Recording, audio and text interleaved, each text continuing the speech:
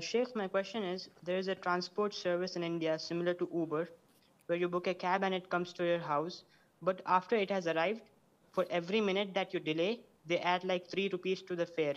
So is it halal to use this or is it riba? It is 100% halal. Their service starts from the moment they reach your home. Imagine you're hiring me to do a particular service for you, and it's counted by minutes.